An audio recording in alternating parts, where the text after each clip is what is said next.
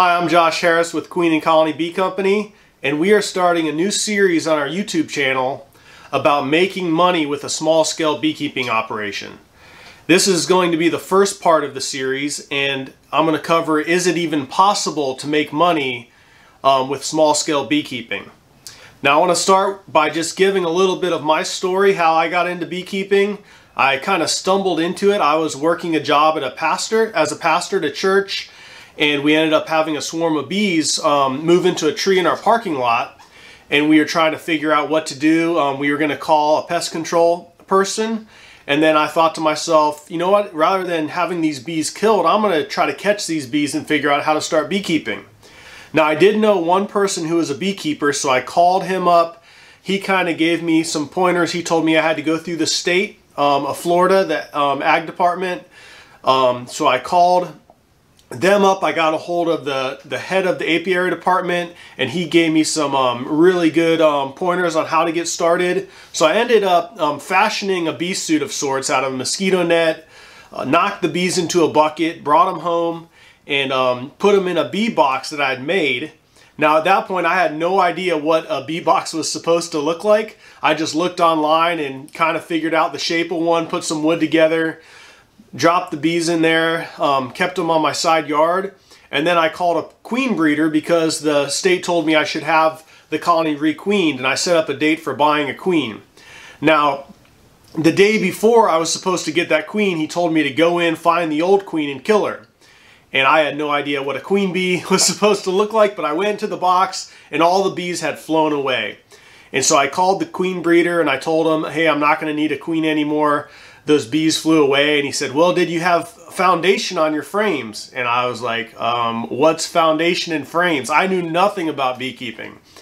And so the queen breeder said, well, if you really want to get started, I will sell you a complete colony of bees, and that's the best way to get started. So I met him up in Dade City at a Flying J gas station, picked up a colony of bees, brought it home, put it in my backyard, and I started learning how to be a beekeeper. I bought a couple, or I checked some books out of the library. There was 2 books on beekeeping, read those, and just started trying to figure it out based on that knowledge that I had from those 2 books. Now, as time went on, I really developed a passion for beekeeping. I couldn't wait to get into my backyard colony. When they got strong, I ended up splitting them. I did some bee removals for people I knew, and I ended up with about 5 colonies in my backyard, and I was just really hooked on beekeeping. Now, we eventually got a nectar flow, and we started making honey with our colonies. And our first harvest, we had several gallons of honey, and that was more than we were going to eat. So we started giving some away to friends and family, and the word got out that we had local honey, and we came to find out there were a lot of people in our area, which is Tampa Bay, Florida. We live in St. Petersburg, who wanted local honey. And so we started selling a little bit of honey, and we sold it really cheap. I think at that time we were selling 2-pound jars for $8.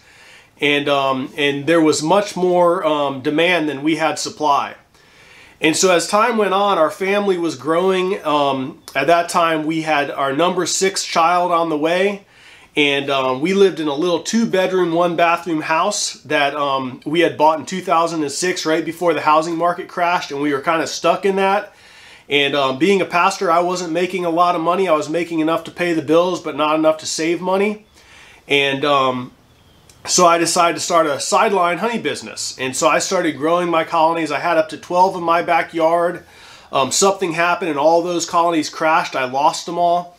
And so I decided not to keep them all at one place. And so I bought some more nukes and started making splits, grew my apiary to about 40 colonies. And I started enlisting friends and family's backyards to keep bees in.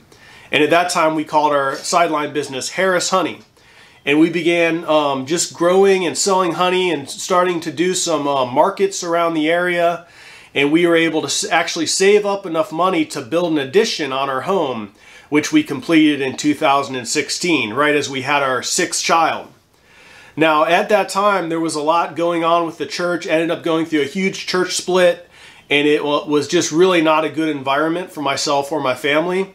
And so I decided to quit the job that I'd had for 18 years and jump full-time into beekeeping.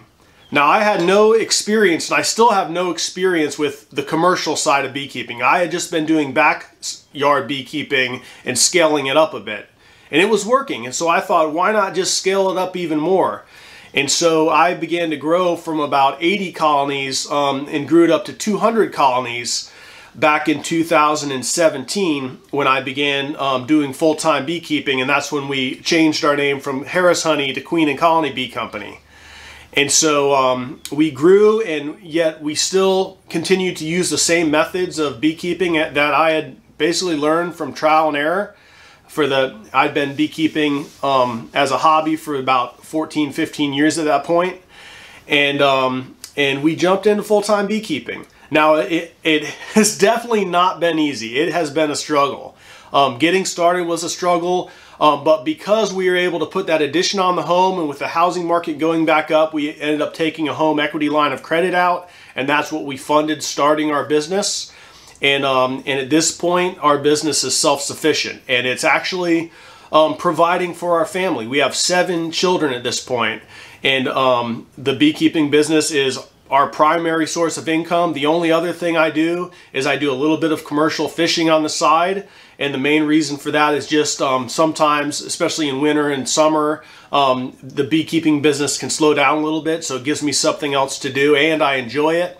Gives me a break from getting stung by bees, but most of our income comes from our bee business. And so I want to just break down a little bit of what we did last year, 2021. Right now it's February of 22, and we're having a great start to this year. But with the pandemic, we did face some challenges. We had been growing since we started Queen and Colony in, I think it was 2018 we started it.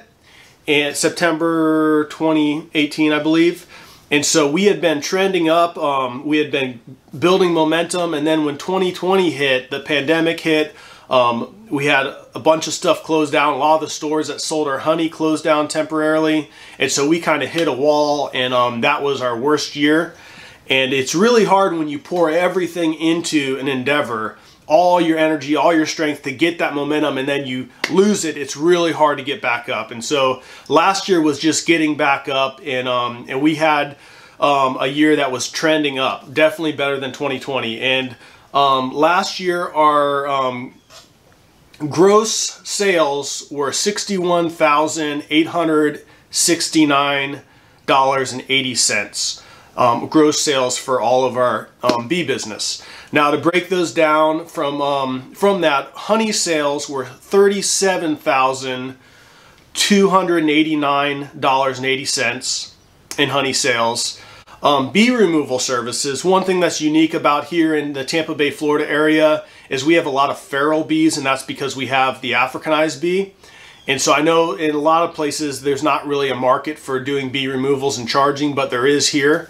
And so we made $12,650 on bee removal services last year. And then nucleus colonies, we make a lot of nucleus colonies. Some of them we keep for ourselves, but we sell a lot. And we sold $9,425 worth of nucleus colonies last year. We do some beekeeping education. Since the pandemic, that's definitely slowed down, but it's starting to pick back up. And so last year we did $1,475 in sales that were tied to beekeeping education, whether that's presentations at schools or doing personal consultations with other beekeepers or beekeeping classes. And then queen sales. I am a queen breeder. I don't breed a lot of queens, or I have in the past. Most of them go to myself and to my nucleus colonies, but I did sell a few last year. We did $1,475 in queen sales, and this year we're on track to sell a lot more queens. I actually have a lot more orders than I sold all year last year because I wasn't focusing on it last year. And so that made up a total of $61,869.80. And then expenses, of course, we have expenses and including fuel, facility rentals, equipment, beekeeping equipment and such, bottling costs, labeling, I haven't got all those numbers down yet. I'm still working on that, but it was around $14,995. And so last year our net profit was around $46,874.80. And so for me, that's pretty good for something that was just a hobby, became a passion, and in the process of pursuing as a full-time business. It's enough for us to get by, and we are continuing to grow. We are starting really strong this year, so we are excited about what's to come. And one thing I do want to clarify is what I'm referring to as small-scale beekeeping. I do not consider myself to be a commercial beekeeper in the sense that I'm not moving bees around on flatbed trucks with forklifts. I don't do any pollination contracts. I don't move my bees around much at all. Usually they just stay on location at their apiaries in the city around the Tampa Bay area. And I try to currently not have more than 150 production colonies. Most commercial operations will have at least 400 or more colonies. I try to keep 150 production colonies, and those are colonies that I'm trying to produce honey with. I'm making splits and such, and I also keep nucleus colonies and mating nukes on top of that. But as far as my honey operation, I'm usually between 100 and 150 colonies that I'm running. And so in the next episode, I'm going to break down in more detail of how to start and grow a profitable small-scale beekeeping operation, and just share some of the things that have worked for us. And we're living it, and we're experiencing it, and we are very thankful for our bees and the opportunity we have to do something we love doing, and also to provide for our family with it. So hope you guys enjoy this series. Hope you stay tuned. Please subscribe, like, and we are looking forward to sharing what is happening in our lives and in our business with you guys in the future.